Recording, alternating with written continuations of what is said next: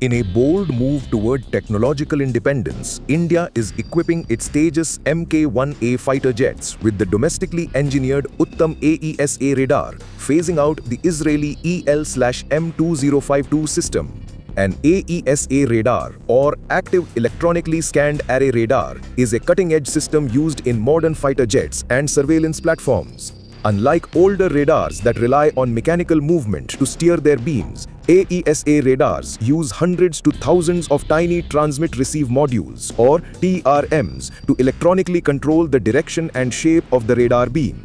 This allows for faster scanning, simultaneous tracking of multiple targets, and a lower chance of being intercepted or jammed by enemy systems. The technology was originally developed by the United States in the late 20th century and has since been adopted and adapted by several countries, including France, Israel, Russia, China, Sweden, and India. India has developed its own AESA radar called the Uttam, designed by the Defense Research and Development Organization DRDO. It is nearly 100% indigenous, with only minor imported components, and is tailored specifically for Indian platforms like the Tejas Mk1A, Su-30 MKI upgrades, and the upcoming AMCA stealth fighter. The Uttam radar features around 980 TRMs, operates in the X-band, and can track up to 64 targets while engaging multiple threats simultaneously. Its modular design allows for easy upgrades and seamless integration with Indian weapons like the Astra missile. By owning and manufacturing its own AESA radar, India gains strategic autonomy, avoids foreign licensing restrictions, and ensures full control over software updates and future enhancements. The Israeli EL/M2052, produced by Israel Aerospace Industries, has been a proven choice for modern fighters worldwide. It's battle-tested in various conflicts and equips jets like the F-16 upgrades for several air forces. This radar boasts configurations with around 300 to 1500 transmit-receive modules, TRMs, but for Tejas, it's tailored to about 900 TRMs, which are the building blocks that generate and control the radar beams. It can track up to 60 or more targets simultaneously and engage multiple in high-priority mode, with a detection range often cited around 150 kilometers for typical fighter-sized targets, depending on conditions. Its strengths lie in mature technology, including advanced modes for air-to-air combat, ground mapping, and electronic warfare resistance. For India, it was initially selected for the Tejas Mk1A because of its reliability and quick availability, especially amid delays in domestic development. The Uttam AESA, developed by India's Defense Research and Development Organization, is tailored for Indian needs and has shown promising results in tests. Recent evaluations in 2025 indicate that Uttam outperforms the EL/M2052 by about 25% in overall performance metrics, particularly in detection and tracking efficiency.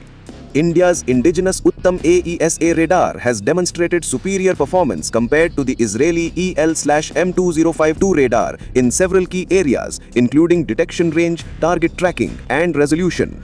For detection range, Uttam can spot fighter-sized targets beyond 100 kilometers, with future variants potentially reaching 160 kilometers. In target tracking, it can handle over 50 targets simultaneously, up to 64 in track-while-scan mode, and engage up to 6 targets with active radar homing missiles like the Astra.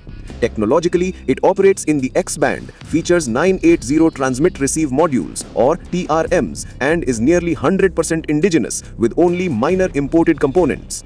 By comparison, the EL/M2052 tracks up to 64 targets with about 900 TRMs in its Tejas configuration and remains an imported system, though it offers slightly broader validated ranges in some scenarios. One key difference is in multi-target handling and speed. Uttam excels at faster target tracking and engaging multiple threats at once, reducing the time a pilot needs to react in a dogfight or missile barrage. It also has a lower probability of being intercepted by enemy systems, meaning the jet can stay stealthier while scanning. In contrast, while the EL/M2052 is comparable in tracking capabilities, it might lag slightly in raw processing speed due to older module tech.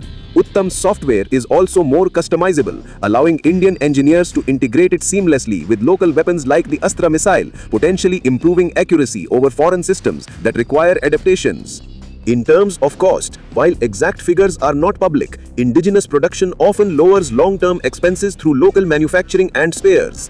The EL/M2052 being imported might involve higher upfront costs and licensing fees. Performance-wise, pilots in simulations have noted Uttam provides a clearer situational awareness, potentially giving Tejas an edge in beyond visual range combat against adversaries like the JF-17 or J-10. Uttam radar remains a critical step forward for India's fighter jet capabilities and will likely play a key role in future platforms like AMCA and Su-30 Mk1A upgrades. As deliveries ramp up from the 41st Tejas Mk1A onwards, this radar could redefine the jet's role, making it a formidable asset in modern warfare without the baggage of foreign reliance.